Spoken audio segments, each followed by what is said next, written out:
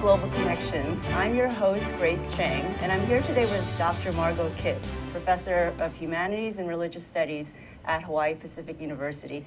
And we'll be talking about violence and the religious imagination. Hi, Margo. Hi, Grace. Welcome to the program. Thank you for having me. Thanks for joining us. So in addition to being a Professor of Humanities and Religious Studies at Hawaii Pacific University, you also are editor of a couple of things, the Journal on Religion and Violence, as well as the Cambridge series on elements of religion and violence. That's right. And also actually another one, Oxford Research Encyclopedia of Religion, where I do the religion and violence stuff. Oh, interesting. Yeah, because you've written quite a lot of interesting work on this topic, which is what we want to explore further today. Recently, you introduced the December issue of the Journal of Religion and Violence on violence in the biblical imagination. True. Yeah, and so I'm interested in this topic that you're writing about. And so first of all, can you tell a little bit about what you mean by religious imagination? Good question. Religious imagination is the new focus, right? There were many decades, maybe 5 decades ago, people were still doing theology. When you think about religious studies, you think about the logos, about the logoi, about theoi, the logos, the arguments about God and the existence of God, right? There's a whole history of philosophy on that. But today, we're not so much interested in a God or the gods, and we tend to focus more on imagination because it is the stories of a religion, the narrative imagination that tends to capture people's hearts and souls and make them respond to certain themes.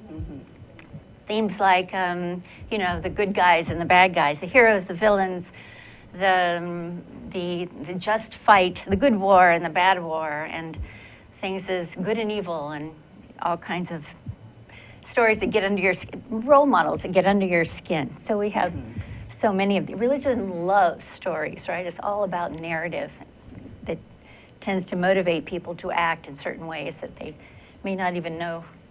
They may not even know they're inspired by religious narratives, but nonetheless, it tends to feed into a lot of our, especially our ideologies of conflict these days. So narrative is everything. The stories, the imagination. Nowadays, we don't talk about imagination as much as imaginaries. This is a new lingo, I guess, but it's supposed to refer to the way the imaginations represent themselves or manifest themselves in action.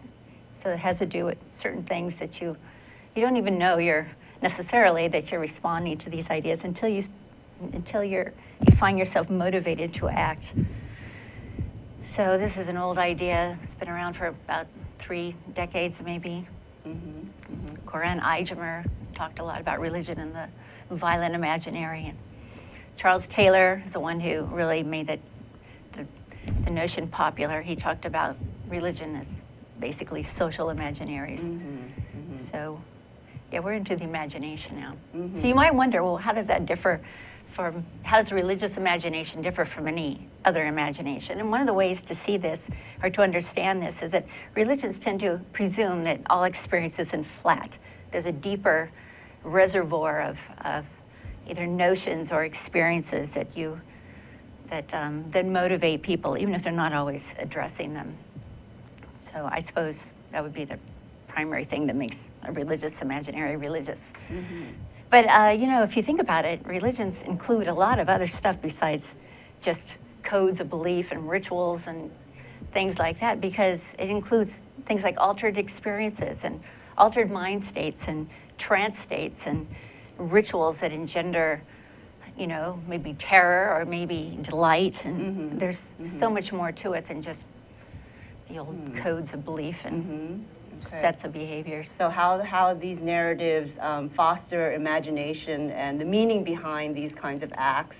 Yes. And in particular, you're interested in acts of violence. And so what do you mean by what constitutes violence in your study? That's just as complicated as the notion of an imagination, right? So violence, you know, we don't treat, when we're doing religious studies, we don't treat violence simply as a matter of wars. I mean, those are pretty ever present these days. And of course, there's a long history of religion and war.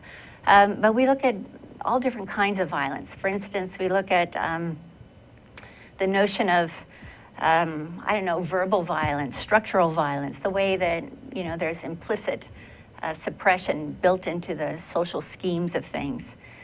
We look at, you know, victory parades as tending to have a violent dimension because they're implicit threats. So we look at all kinds of, we look at violence as multifaceted. Even the way you think can be, you know, it automatically, you make decisions between what's good or bad. You make decisions of what's proper and improper, and you're always weighing against some framework which manifests some kind of damage to something. You know, your violence itself is multi-layered, the way we treat it now. So we talk a lot about verbal violence in religious studies, because especially when we're dealing with narratives, because and there are so many outstanding examples of violence and, of course, religious traditions and the history of them. Is there an example of verbal violence you can give us as far as something Absolutely. historical, contemporary? Yeah, no, how about, let's take some biblical examples because they're just so profound. The Bible has really captured Western imagination, right? So here's a few just that I have to pull out. This is Isaiah 13:6-8. Wail, for the day of the Lord is near. It will come like destruction from the Almighty. Because of this, all hands will go limp. Every man's heart will melt. Terror will seize them. Pain and anguish will grip them. They will writhe like a woman in labor. They will look aghast at each other, their faces aflame. So this is an implicit threat, right? That coming from Isaiah, who's, you know, supposed to be manifesting the voice of the God. He's a prophet. And, you know, this is about losing your bearings on so many. It's not just about hitting each other. It's about losing your bearings, losing trust in the world. Here's one of my favorites from my favorites. It's not favorites. It's just riveting. Here's from Leviticus. And I will make those of you who are left in the lands of your enemies so ridden with fear that when a leaf flutters behind them in the wind, they shall run as if it were a sword behind them. They shall fall with no one in pursuit. Though no one pursues them, they shall stumble over one another as if the sword were behind them. And there shall be no stand made against the enemy. And if you think about this, this is another threat from Leviticus, but it's about, you know, creating in you this kind of perception that the rustling leaf is a sword, you know, wielded by an enemy, and you're going to lose your balance, you're going to fall, you're going to lose your whole orientation, and you're going to be that whole experience that there's something chasing you, like, you know, in the alley in the dark of the night or something, and you can't trust the world. That there's an implicit uncertainty to everything, and there might be stuff out there that you just can't, your perceptions aren't going to necessarily grasp. So a lot of this, these violent narratives are about how you relate to these stories and metaphors, of course, and metonyms and all the language that we use for understanding literature from the whole world, especially important in religious imagination, because you know, you're expected to respond.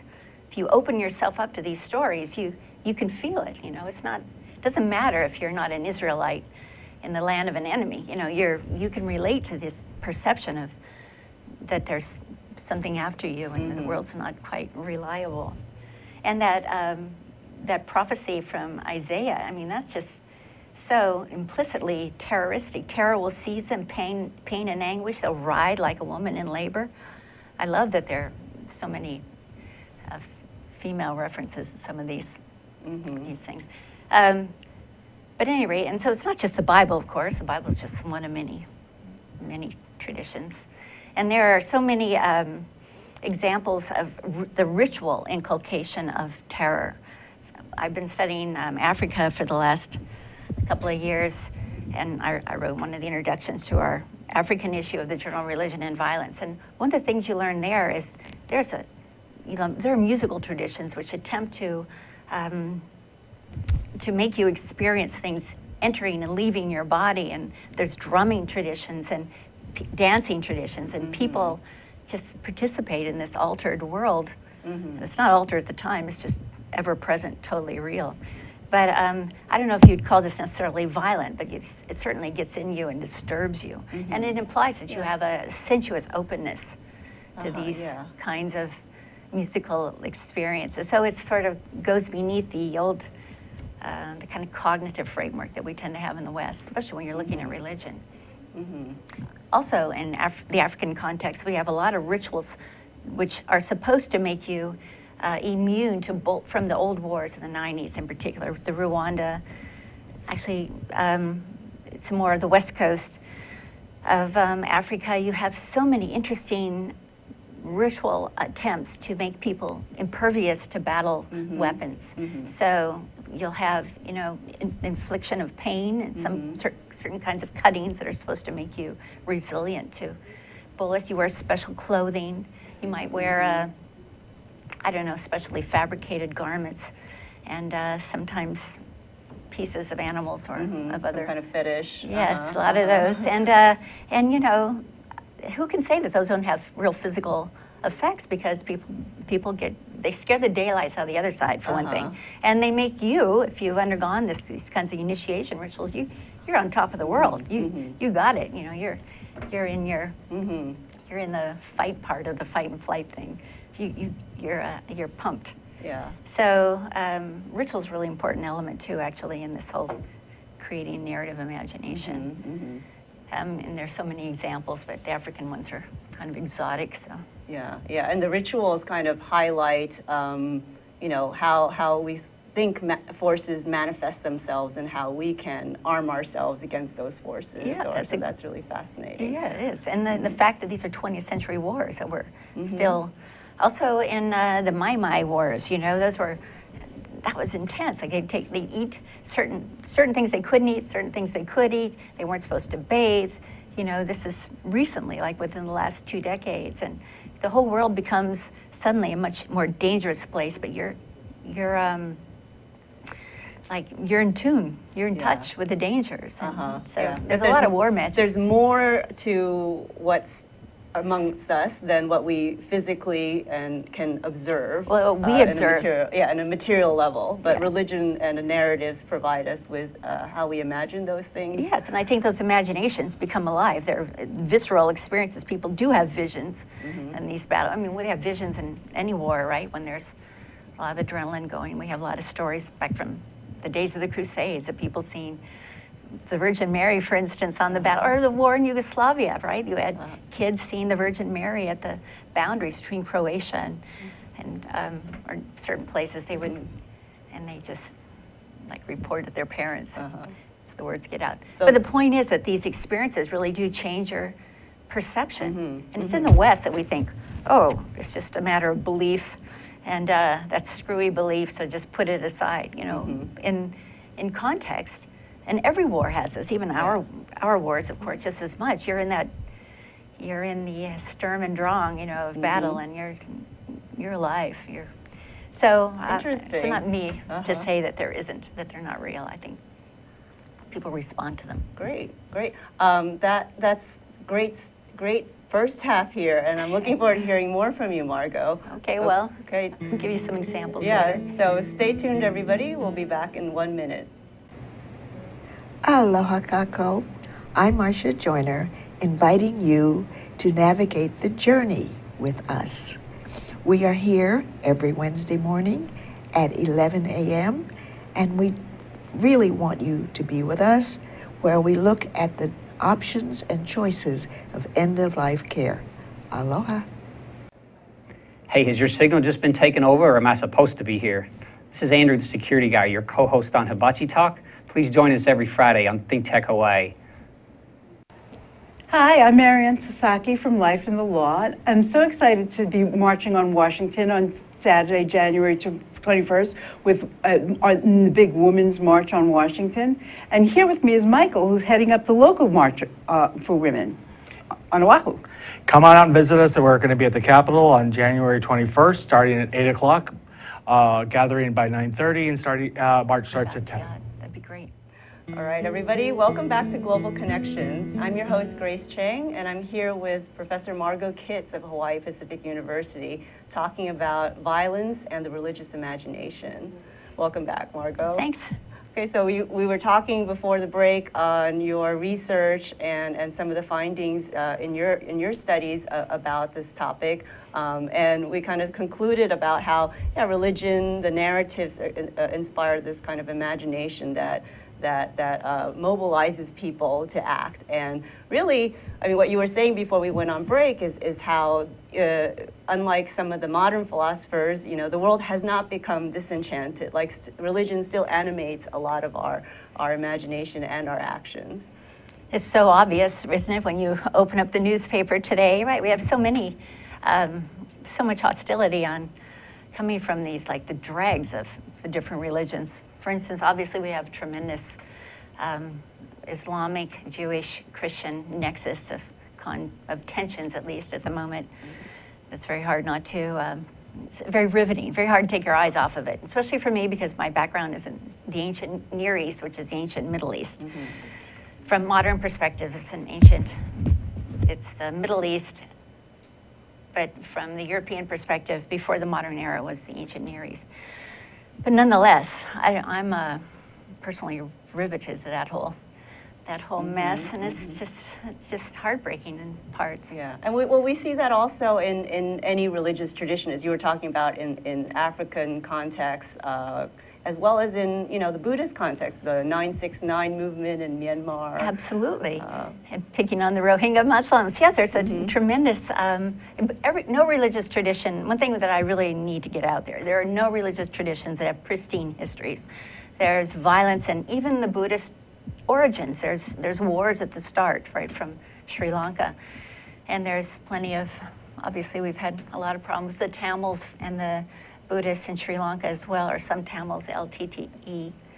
So yeah, nobody's got a clean slate. Yeah. So. And it's always some people, right, within a religion, as you were saying, you're coming from some of this violent rhetoric and behaviors coming from the dregs. It's not the religion itself, but what's interesting is what you're talking about is studying the narratives of the religion. Yeah, so the narratives are there. Come out. Yeah. The fact that people harness them is because they're there. I mean, there's, like, I gave you some biblical examples, but they're, anyone can, for instance, in the jihadi context, as you probably know, there are many verses that address jihad in the Quran.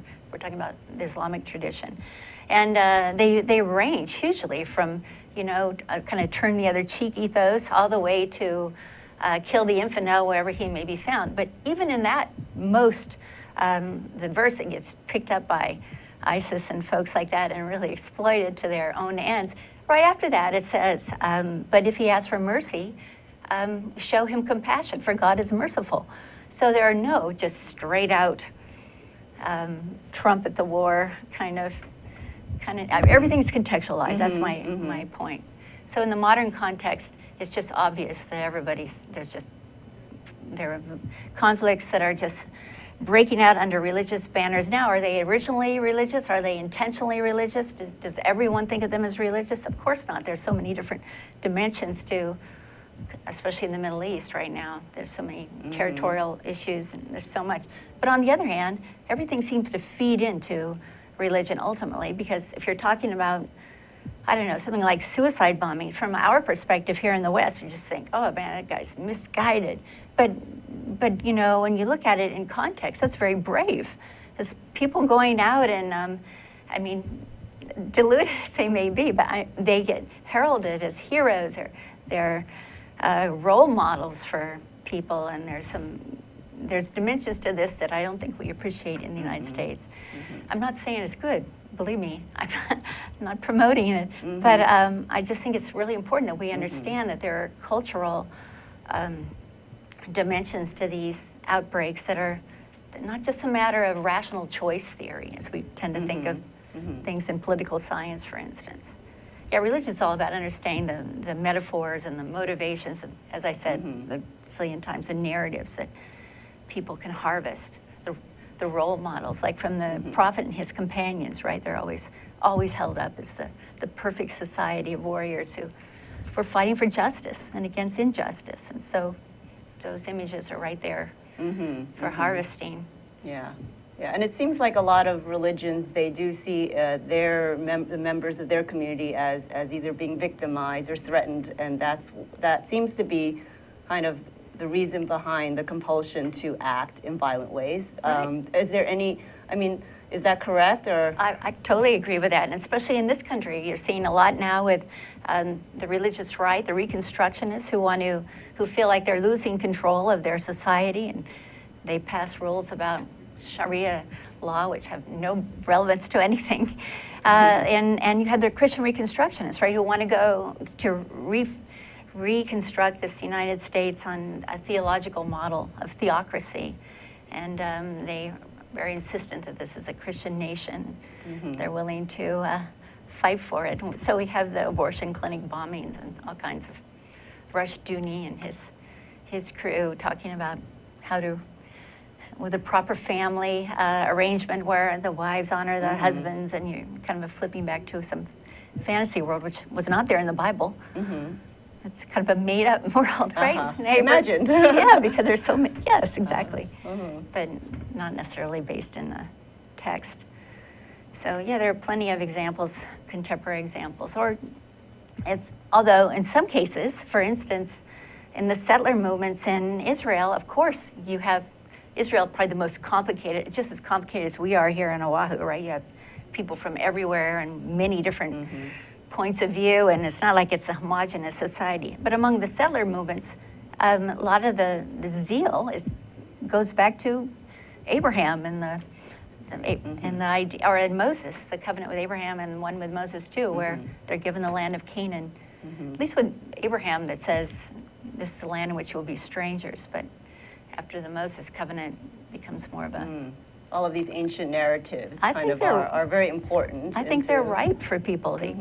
Their seeds continue to shape imagination. So it's not like anybody's forgotten them.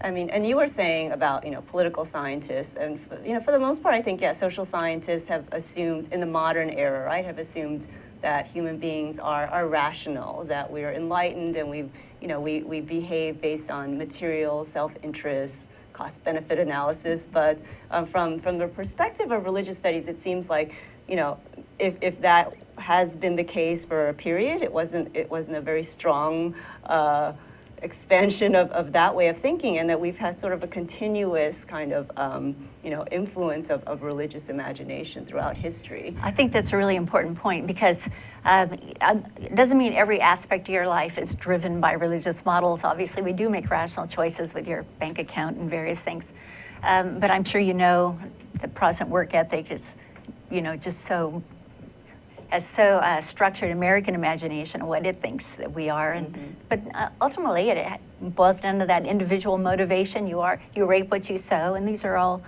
ideas that are harvested from the Bible. But it does seem to me we were really wrong to think that rational choice theory was the beginning and the end of the whole thing, because who would have thought, 20 years ago that religion would be the inspiration for so many wars? We thought we were past that. And so present in a lot of our religious, political discourse, social discourse all around the world, including in very modern countries. Absolutely. And so, so a friend of mine has written quite a bit for the Oxford Handbook online, which you can go check out, and the Oxford Research Encyclopedia of Religion. He's written on Mark Juergensmeyer on cosmic war, and how some of these old narratives are totally present for modern fighters who believe that they're fighting something bigger than just a wrong government. They're fighting, the end of order. They're fighting for a worldview that has to be there in order for, in many cases, redemption to come. It's hard to believe from a rational university-oriented perspective, but there are many people who are waiting for the end of the world. There's raptures in Christianity and Judaism. You have the Messiah is going to come. You have in Islam, you have the Mahdi is going to come. You have so many theories of, or pictures, imaginations of a time when everything's going to be put right if we just fight the proper war and get rid of the bad guys. It seems trivial to us, perhaps, walking around in Honolulu, but it's there. I mean, you just have to read the text. Read ISIS, They think it's going to come and rock off. The end of the world that will be the place for the salvation of the chosen. So yeah, I remember reading about how you know, even the United Nations was read by some Christians as kind of an indication of the end of the world because of yeah, the disillusion of barriers among people and some of the themes that they were finding parallels in the Bible.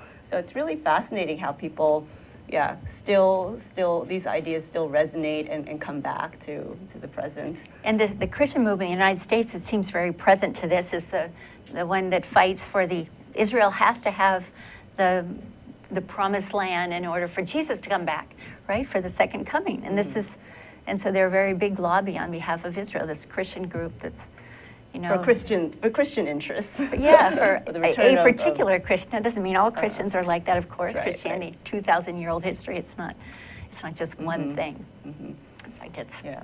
Well, and you were talking about, you know, their cultural context, and, you know, all these religions, universal religions like Christianity, Islam, I mean, you know, Christianity is not just Christianity we have in the U.S. or even in the West. Like, Christianity is a global religion, and like the cultures of those regions do animate that and the imagination, I assume. Huh? It's so true. Africa is just a great example. Islam and Christianity have been indigenized in such interesting ways. Indigenized in the sense that they've been, I don't know, melded with pre-existing traditions, and they seem to do just fine, right? Living integrated together. I don't mean the people, I mean the whole worldviews are just, they've integrated different elements. And Christianity's always done that, right? And where do we get the Easter Bunny? You know, it's just, obviously we have a lot of old traditions that kind of secularized, but still, we can't erase the religious foundations of it, right? Yeah, and why is that associated with Easter? You know, and there's always so many. Yeah, so in the West, we take a lot of this stuff as a matter of faith, you know, like it's some interior condition. But I don't think that's how these traditions tend to be experienced necessarily everywhere. When there's instead, you know, particularly among certain evangelicals, there are experiences that happen. You feel transported. You're born again. You have these are the kind of experiences that would have been hard to put into a philosophical narrative 50 years ago. I think in the academia, but now they're essential. Thank you so much, Margo. It's really interesting to hear from a religious studies perspective, and your research in this field is very, it's really fascinating. So thank you for coming on the program and enlightening us. So I encourage anyone who wants to go to the Journal of Religion and Violence, and there are some articles that are gratis or on free. You can just read them, the introductions and a few other things. I don't know if you can necessarily get Oxford Handbook online, but some of these, if you write to me, I'll give you a password. I'll let you get in. Thank you for joining us.